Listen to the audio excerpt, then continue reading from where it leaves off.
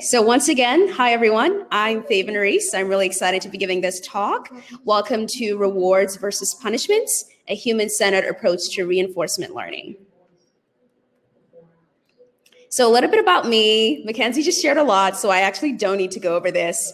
But pretty much, I'm a student at University of Maryland College Park. Really interested in ML. I absolutely love it. I've done it through research and some industry experiences so far.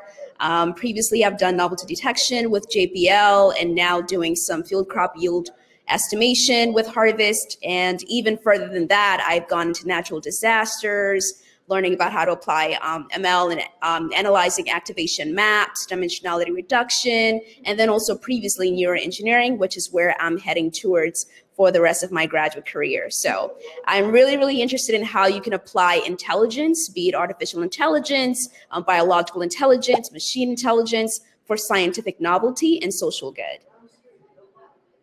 And so a brief outline of what we're going to cover today. First is the topic of learning, why we learn, what is learning. And then we're also going to talk about reinforcement learning, also RL. We're also going to talk about the human decision-making process, specifically more rewards versus punishments, and a human RL model, and sort of what challenges exist in it, and how can we sort of have more input in how to relate the human or biological system to the actual reinforcement learning model that we implement in machine learning. And throughout the presentation, if you have any questions, feel free to drop it in the chat. I should be able to see that. Okay. So first is learning. Learning in this context of sort of reinforcement is an interaction between the agent and an environment. So whenever there is some sort of action, decision, choice, alternative option, etc., and any agent has the ability to make that choice within some world, within some objective to achieve X goal, we call that learning. Some reasons why we learn, humans in general, are when we lack expertise, such as us currently navigating Mars. One of my previous projects, we actually contributed to algorithms that can be used to detect novelties in sort of any bodies or biologically possible bodies found on Mars with the Curiosity rover. And so also we learn because we lack explainability for certain things. For example, speech recognition. If you want to sort of understand a different language or say somebody has an impediment, how do you begin to explain what speech is, right? So those are the types of things that we apply learning to. We also use learning to study changes over time. For example, if you look at the computer architecture, going from a very huge system to now being so micro is something that could be on an Apple Watch or on your phone or your iPads, etc. We want to study why those happen over time and also how to account for possibly future limitations. Lastly, we also learn for adaptability. I think as humans, this is one of the biggest factors. We love adapting and we naturally adapt over time. So things like user biometrics, for example, if you use your finger scan, I currently use that on my laptop to turn it on, to give permission for certain websites and the likes, or even you using Face ID if you have an iOS system, for example. And so how do we apply learning to machine learning? Generally, machine learning, the objective of that is to optimize task performance. So given any action, right, when you're given a goal to achieve something, that's a task. And your goal is to make this the best possible way. How do you do this? You apply some algorithms, some mathematical equation, derived formula understanding to basically then infer some meaning about that data. And this is done in two facets. So in statistics, we usually do machine learning as inference from a sample, right? You're drawing some conclusion based on whatever mathematical equations you've applied to your data set. In computer science, we're really more focused on these huge algorithms that solve, represent, and evaluate the model. You might be familiar with some of these, like Bayesian inference, for example, and the likes, and all these various types of classification versus regression. Those are all types of machine learning models that help us sort of use data to answer any type of questions. That question could be actually determining X or Y, or it could be just to understand a pattern, right? And in reinforcement learning's sake, it could be to basically select the best course of action. And so now we're going to talk a little bit more about how machine learning relates to reinforcement learning. So reinforcement learning, we define this by saying it's learning through interactions. So I previously mentioned that learning, it's basically just interactions in an environment. Reinforcement learning basically just says, I want you to learn even more every time you make an interaction. So like a subset of learning within itself, right? And how you do this is that you maximize the reward signal. So you have this concept of something means a reward to a reinforcement learning model. And your goal is to make this best every time you have a certain state and you have an action within that state.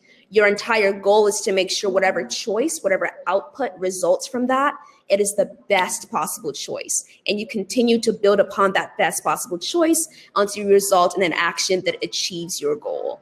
And so breaking this down into sort of a task format, reinforcement learning is when an agent acts in an environment, it receives feedback, we call that feedback reinforcement, and then you achieve that goal. And I use the double-ended arrow here to show that this is very cyclical, right? When we talk about feedback models, for example, the entire goal is that there is some return within each state, right? So sometimes your model is going to say, well, I learned this, and so I'm going to apply what I just learned, take this feedback, take this reinforcement, and go back again and act on the environment or act on a certain state, learn even more and contribute that weight, right? And continue to do so until you get that best output before you have the final output. So all of these stages within the reinforcement learning task really just happen in subsets of themselves as well. So it's very much like a domino effect. It just goes all the way down and then you go right back up, go all the way down. An example of reinforcement learning in sort of the real world is when a child or a toddler tries to use electronics, right? If you think about how a child learns to use electronics, they don't really know how to navigate between a YouTube video versus an application, but they just make these actions, right? So they know when the selected content is engaging to them, hence why a child might smile or start laughing when they finally select that content. But that process of getting there, they're not given the actions to get there by themselves. They learn that somehow, maybe by always learning when I click this button, it gets me one step closer. So next time when they come on that iPad, they're going to always click that first button and then try to figure everything else out on their own. So that's a real world example of child electronic usage. A similar one is when a toddler is learning to walk, right? You're not really given, or the child is not given exact definitions or exact steps to teach them how to walk, but maybe they learn by crawling first or holding on to an object, and that somehow maximizes their ability to possibly walk. And eventually they achieve that goal of walking. So that's reinforcement learning with an example of a human model. And so now we're going to talk about reinforcement learning, the actual model within a mathematical or statistical format. It's really more about cause and effect. So reinforcement learning really focuses on causality. So we break this down into 5 steps.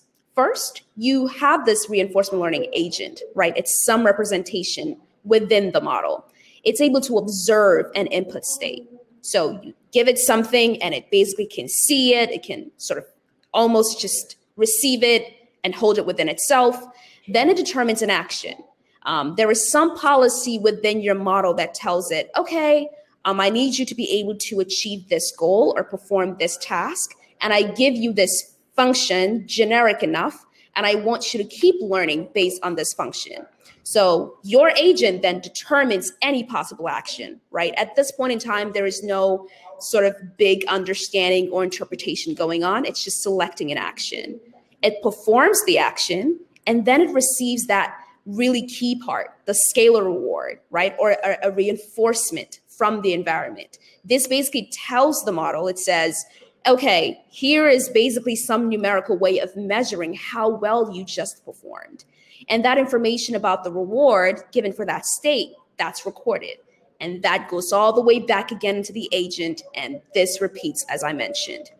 And now some of you might be familiar with the markov decision process model, MDP. So typically reinforcement learning is actually modeled or represented as an MDP model. So it's that similar format of you have the agent, you have the environment, agent performs action in the environment, you have the states, right? Sort of these various layers of interactions, types of interactions, and you get that reward and you just want to keep making that better.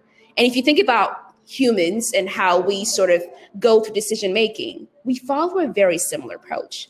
So now I'm going to go over to the human side and talk a little bit more about decision making. Okay, so decision making. Decision making is selecting a course of action among several possibilities. And your goal is to achieve some output. The output, it could be an action or it could be an opinion of choice. So if you're able to comment in the chat, feel free to share any big decisions that you've had to make, and whether it was an action that you had to result in or an opinion of choice, right? I think we've all had to do this at some point. I had to make a decision this morning whether I wanted to eat breakfast or not. If you can guess, I did not choose breakfast. So that's just an example of decision making. And so to get there, we have to first, you identify a problem, then you identify the decision criteria, which basically allows you to say, here are the things that are required for me to be able to make this decision, right? Here are my tangibles. Then you allocate weight to this criteria. So you prioritize what's really important. So maybe for me to eat breakfast, time is a huge factor compared to what clothes I'm wearing, right? Like maybe my focus is really, if I have a lecture starting at 9 and it's 8:50, I don't have the time. So that has a bigger weight than say where I'm currently located within the house, because I could always run upstairs or downstairs, etc. Once you have this weight, you then have alternatives, right? So you define these possibilities. When I talked about the machine learning, reinforcement learning model before, I mentioned that you have this policy that allows you to make certain decisions, right? These alternatives are the possible actions that your decision function can lead to. So in humans, we basically state this by, I could choose to eat breakfast now, I could choose to eat it later, I could choose to grab a muffin and go, or I could choose to make eggs for breakfast, right? These are all alternatives that still achieve the goal of eating breakfast. Somebody mentioned an example of a decision to change career. Yeah, Zara, that's a good one. Right? That is definitely a type of decision where you need to allocate weight to the criteria, right? Where are you currently located in life? Maybe if you have a partner in life or not, or if you have a lease that you can't possibly break out of, your educational background, etc. How much have you saved? These are all important criteria to consider. Once you've developed these alternatives, in decision making, you analyze all the alternatives, right? There's very different ways to do this. Usually, if you go the sort of management route, sometimes there are policies where you analyze alternatives, all of them holistically before you make a decision, or there are times where you do sort of a constrained analysis of alternatives, right? So once you analyze, you then want to select. So I've considered all the various things, seen which would best align with my decision criteria and the weights, the priorities I've associated with them. And then I implement that best alternative. So maybe if I have only 5 minutes before my lecture starts and I need to be in class, probably grabbing a muffin is going to be the best choice as opposed to me going to the kitchen, whipping out a skillet and going through the entire process of actually preparing breakfast, right? And then once that's done, really in decision making, it's not over. Sometimes we stop at implementing, but an also key part is evaluating your decision effectiveness. So now I know whenever I have a 5-minute constraint, if I'm able to grab a muffin and say that takes only 1 minute, I save 4 minutes. Now I have that as my best effective decision for 5 minutes. But that might not be the best course of action. Say if maybe I do have 5 minutes, but I'm not going to get any free time for 8 more hours. right, then I'm definitely going to feel hungry later. So maybe my decision model needs to be revised so that I have more time to even make the decision. That's why it's so important to decide how effective your decision is. And this is something that reinforcement learning does at every state. It always decides, it always evaluates, it always tells the model, this is how well you performed. And here's why you need to consider that so you can keep making the best course of action. So there's some sort of self-correction policy there. And it'd be really cool if humans had this too. So we're going to talk about that a little bit more. So when humans, I want to talk about rewards. Reward in humans is understood as something that is given in return of a service, effort, or achievement. And usually this has a positive connotation. So you might know some examples of rewards. This could be you gaining a gift certificate, a trophy, an award. You know, I think the Forbes 30 under 30 was just published a couple days ago. Amazing accomplishments. And one of my mentors was on there. So shout out to Dr. Kerner. Amazing work. So that's human reward, right? Something given in return of a service, and it's positive. In reinforcement learning or in machine learning, actually, reward is neutral. There is no understanding of what reward is, meaning there is no interpretability directly of what something is supposed to be positive or not, right? So all that reward is what you maximize. That's all the machine knows. It just knows, I want to keep making this numerical signal bigger because that's what makes agent behavior better. So that's the difference between rewards and humans versus machines. As humans, we have this ability to interpret what reward means, assign it to some sort of belief, more culture, etc., norm. But in reinforcement learning, that does not exist, right? We give meaning to the model as humans. And then when we talk about punishments, for human punishment, this is usually a penalty, right? A negative connotation. So it's a penalty given in return to a service, effort, or offense. Likewise, in reinforcement learning punishment, it is what you minimize. So once again, there is that neutral connotation here. There is no interpretability in reinforcement learning of something being bad, right? There's just an understanding of what to reduce. So at any given point in time, there is representation of all possible actions or decisions within the model. All your model does, your reinforcement learning model does, it just chooses which to represent more of or less of, right? Rather than saying, this is bad, I will not include it. This is good, I will include it. Your reinforcement learning model cannot do that. So it's really important for us to think about when we interpret reinforcement learning models with our human understanding of rewards versus machines, this is not directly translatable to what actual machine learning model does. And so how do we sort of start bridging that gap? How do we look at how decisions are made biologically within the nervous system, within the brain? And how do we tie that to what the computer is able to do and how we interpret and develop more on those models? So the human RL model, what I'm really excited to talk about, basically it starts with this sort of understanding of everyone has their own version of the truth, right? So there is so much variability. There is so many differences, minute, big, you name it, within everyone's perception. In fact, I'm sure if some of you know, a couple years ago, there was the challenge of, is this dress blue or gold? There have been all these sort of questions about, you know, if I look at the sky, am I seeing a reflection? I mean, there are all sorts of understanding of what the truth is, right? And even sometimes with friends, I look at a certain dress or whatever have you, and I think it's a certain color, and they don't even see the same color. So with that realization, how do you begin to develop a model or interpret a model when there is variation in every possible understanding? So this is where we come to intrinsic reward versus extrinsic reward. So as humans, we have intrinsic reward. This means we have self-motivation, we have curiosity, we have a desire to do things, to learn things, to be better, just because we want to. That's intrinsic. It fulfills us within ourselves. Machine learning models, like reinforcement learning, do not have intrinsic reward.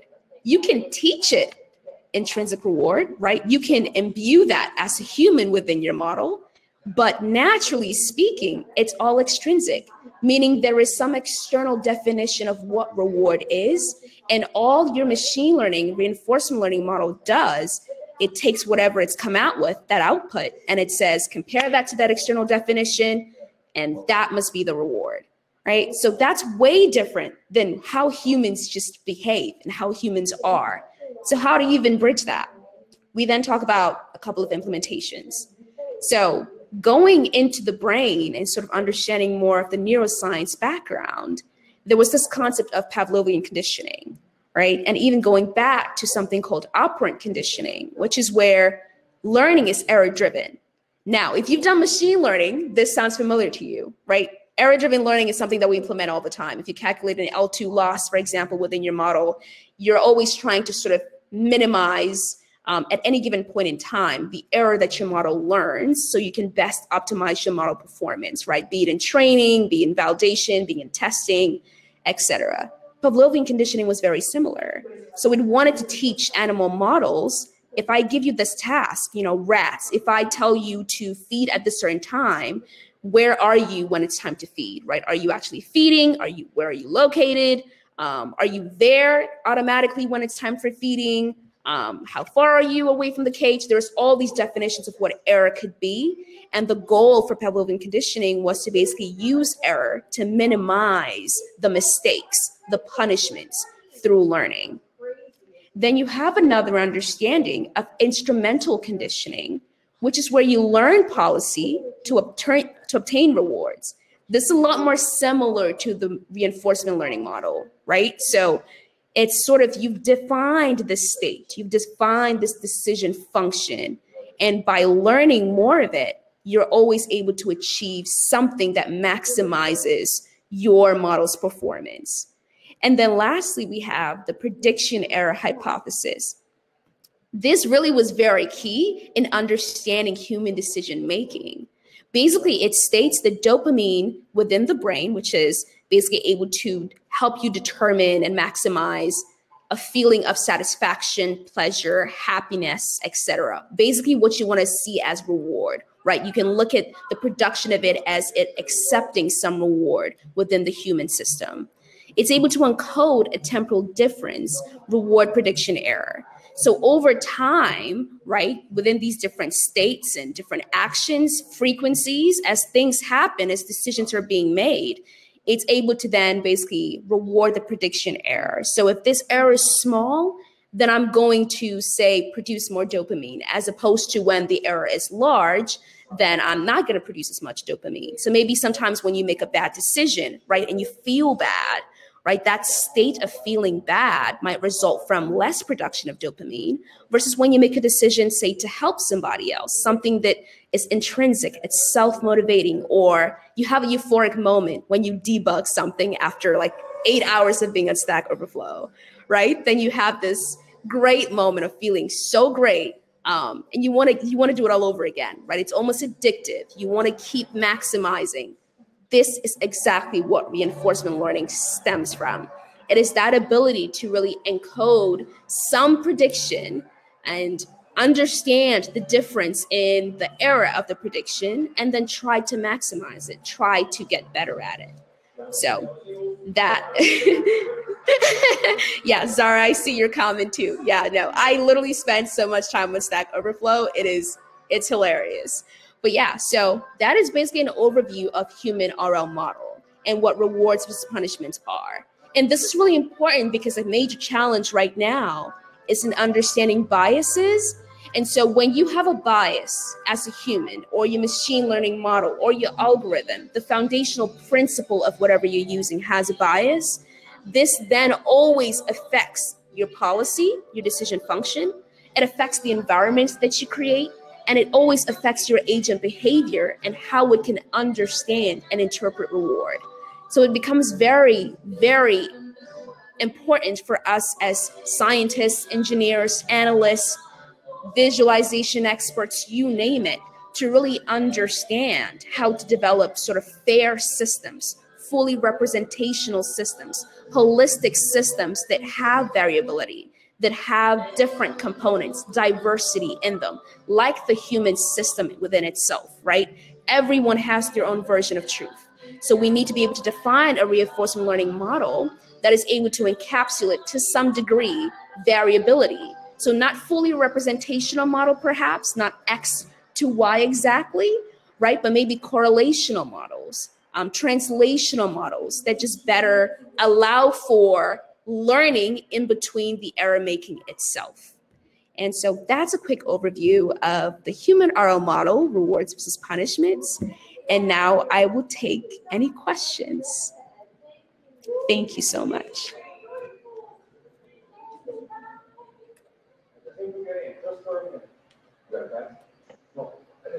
Thank you so much, Favour, for your talk. And thank you everyone who joined today. So Favour will be here for any questions, if you want to post those in the chat.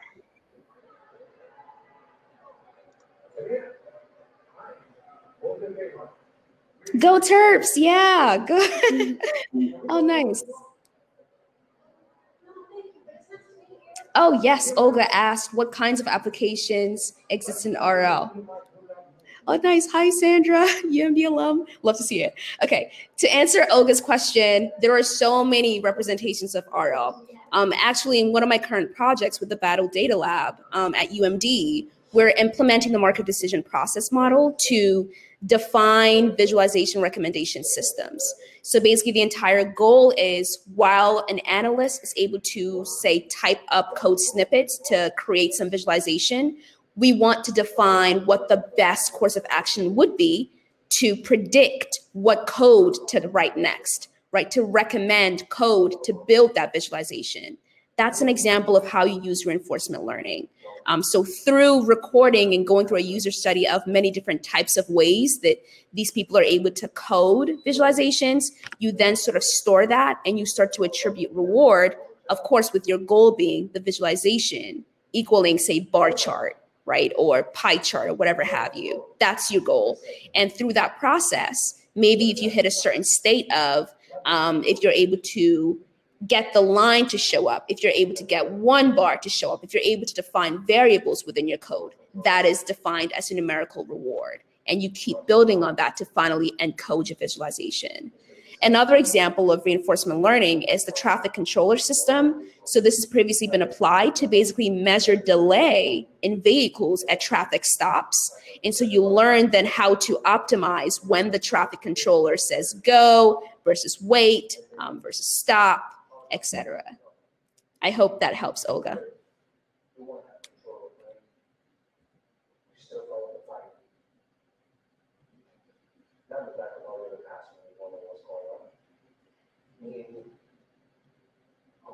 Feel free to ask any more questions. You're welcome. Yes, it is. I love reinforcement learning. I especially love it because of its similarity with the human sort of brain or mind, and that is my passion. It's always been my passion. So I love understanding just the similarities between humans and all the machine learning cool things that we do. It's all a representation of each other. So great connection there. Would you have some play projects? Some play projects.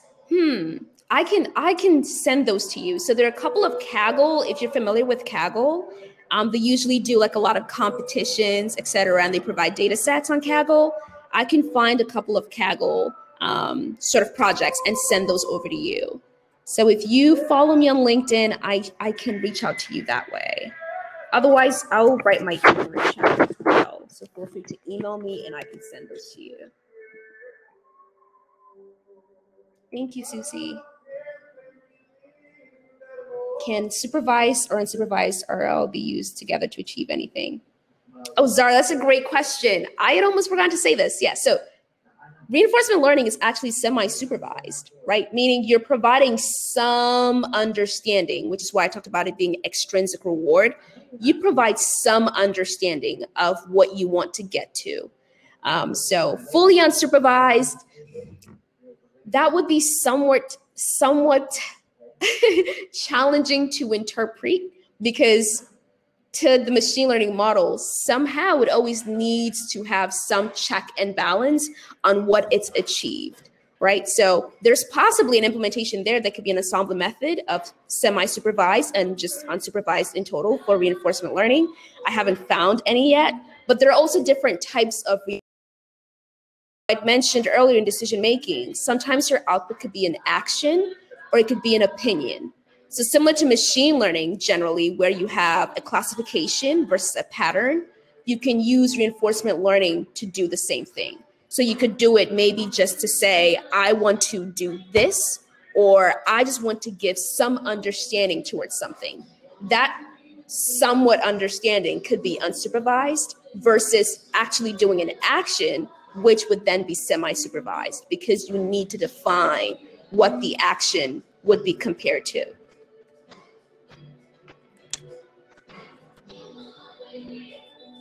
I hope that helps.